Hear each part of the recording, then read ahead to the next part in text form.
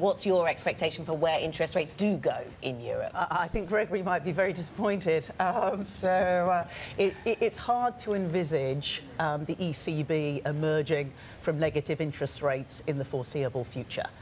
If anything, at the moment, the risks are still more skewed towards downside risks and, if anything, further easing.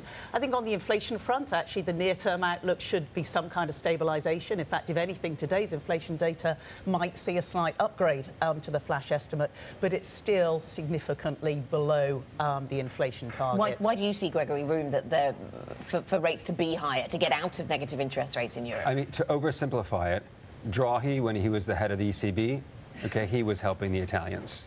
Okay, Lagarde is much more of a diplomat, and there's going to be much more influence from the Germans over ECB policy than Draghi. What the Germans want is they want to essentially stop this negative rate scenario.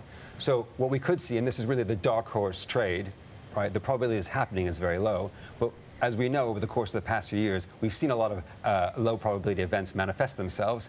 What we could see is Lagarde very diplomatically trying to trade an exit out of negative rates in exchange for some fiscal triggers in Germany. That way both get what they want.